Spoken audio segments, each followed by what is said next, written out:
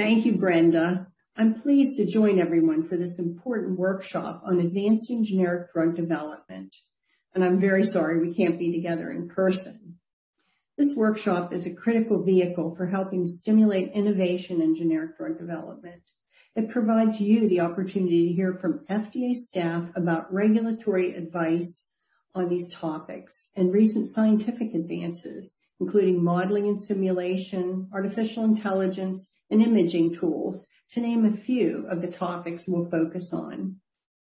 Equally important, of course, are the discussions, which play a role in generating new and better ways to support industry in the development of more efficient bioequivalence approaches, advanced analytical tools, and other tools that can lead to more complete abbreviated new drug applications, commonly called ANDAs, and more first cycle approvals.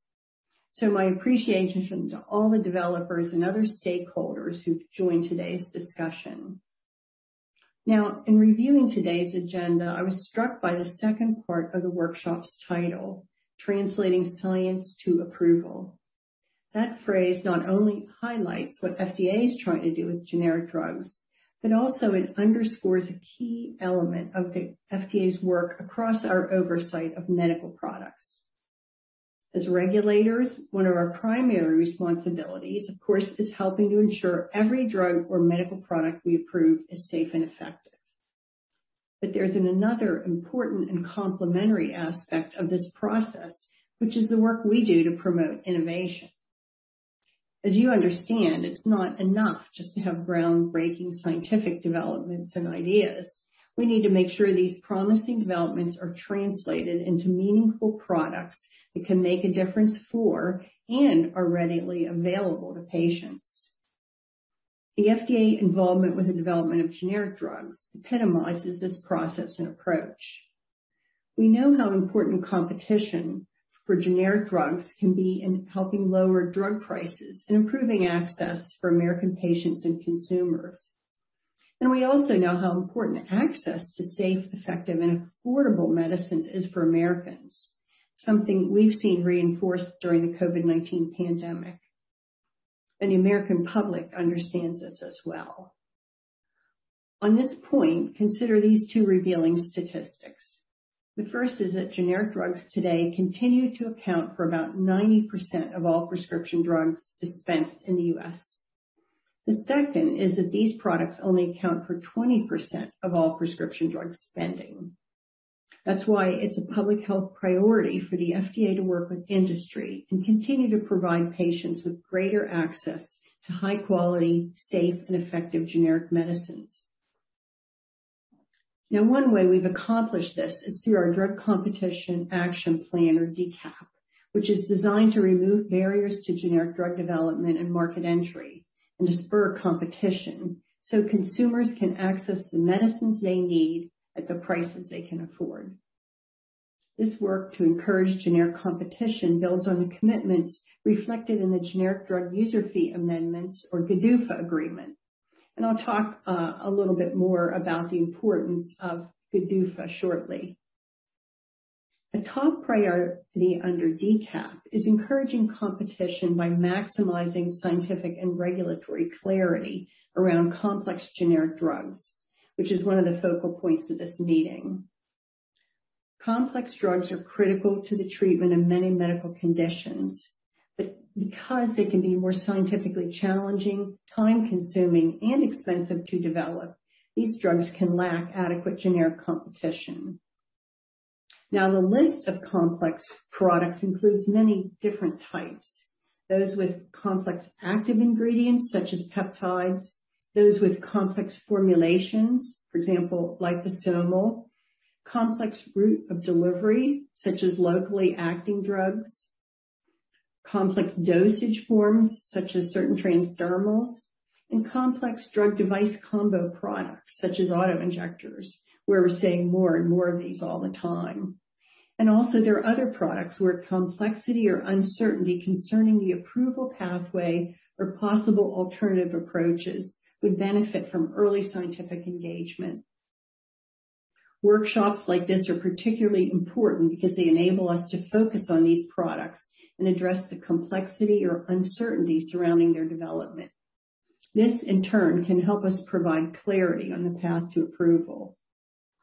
As I mentioned, GDUFA plays a very important role in making both the development of generic drugs easier and the review of generic drug applications more efficient by proactively addressing emerging scientific and regulatory challenges.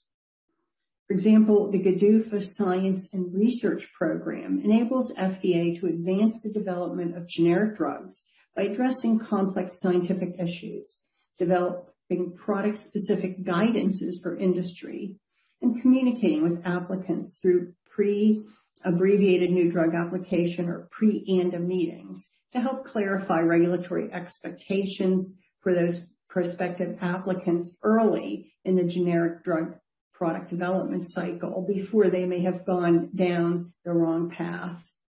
The pre-ANDA program in particular was designed specifically to support development of complex generic drug products where there isn't maybe a well-trodden pathway for people to follow. These early communications can help reduce a generic drug product's timeline in the pipeline from concept to development to market by helping them develop more complete application submissions that satisfy all the requirements.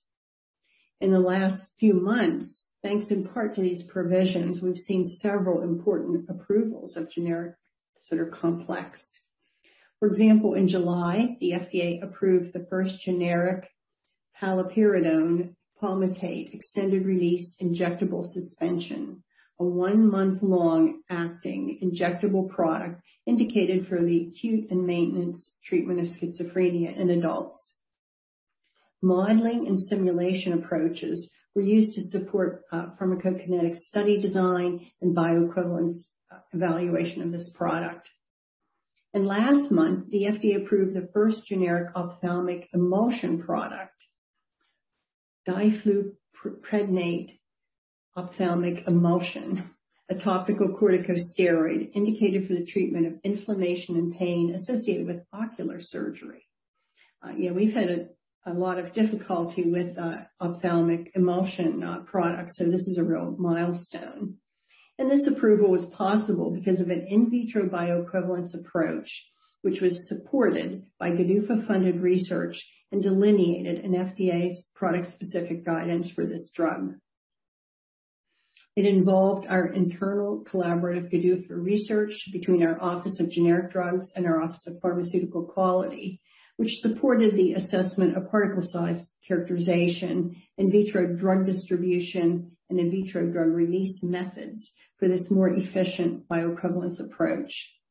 And this is exactly what we mean when we talk about turning scientific achievements into usable and accessible products for patients. We're looking forward to the reauthorization of GDUFA so we can continue to provide direct support for the generic drug program and work to further enhance efficiency, transparency, and increase the number of first cycle approvals, which has been sort of a holy grail in this program to get it right the first time. I also want to point out that throughout the pandemic, we've maintained FDA's gold standard of evaluating products based on quality data and sound science, while continuing to meet our GDUFA commitment for reviewing applications in a timely manner. I know you have a lot to discuss today, and I certainly hope you have a productive meeting. Thank you again for your participation and your ideas.